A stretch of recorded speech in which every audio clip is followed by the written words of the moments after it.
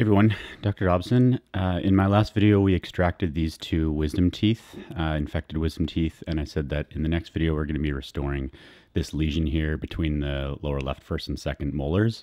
So that's what we're going to do now. I'm going to show you some photos from the case, and then we'll get into the clinical footage.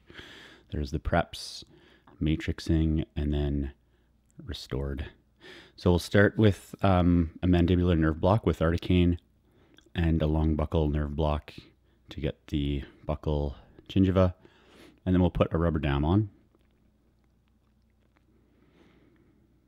And we'll get started with the prep. I'm going to zoom in there with a KS1 burr on a high speed, and decided that we would, you can see the decay there, would prep the 3/6 to completion and then decide what we wanted to do in terms of the order of restoring.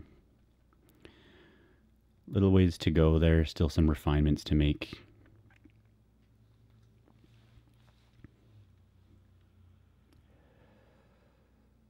We'll inspect again, still a little bit of decay we can probably stand to remove. I think that photo was actually taken earlier on in the process, but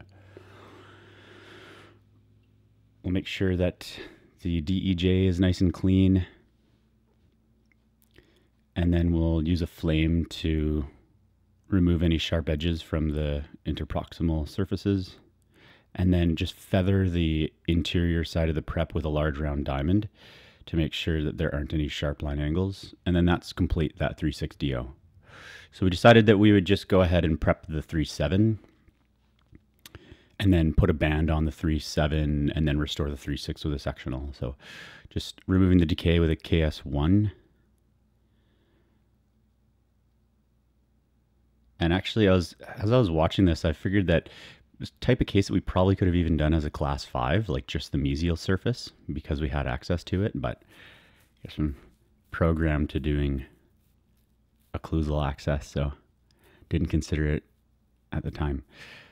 There's the 3/7, mostly prepped, a little bit more decay to scoop out with the slow speed. And then we'll refine with the high speed to make nice smooth edges of the prep. And then, like I say, we decided that we would, there's the two preps pretty much ready to restore. Decided that we would just put a Toffelmeyer on the 3/7 and then restore the 3/6 conventionally. I've done a couple cases where I tried to do these concurrently, but it never works. I never personally end up with a satisfactory contact, and I always kick myself and wish that I had just done them separately. So that's pretty much all I do now. So there's the 3/7 matrix with a Toffelmeyer. We'll etch for 5 seconds, rinse thoroughly, dry mostly, and then bulk fill with Equia Forte.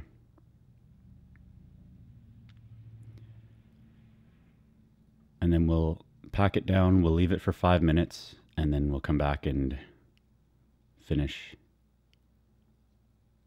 the contours of the 3/7 before we work on the 3/6. Do the gross reduction with a large round, and then the finer reduction with a carbide. And then the matrix band obviously didn't have perfect adaptation to the mesial wall, so we'll just use a flame to round and smooth it off. Since we have good access to the proximal surface, we're actually just going to apply our Equia coat, and now we're ready to restore the 3/6 DO. So a sectional, excuse me,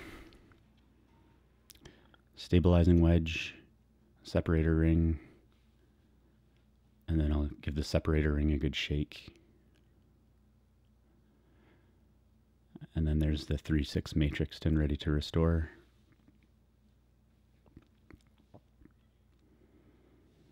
Gonna put another wedge in from the buccal because I guess I wasn't happy with the gingival adaptation of the matrix band. Anyway, gonna etch 5 seconds, rinse dry, and then fill it up with Equia Forte.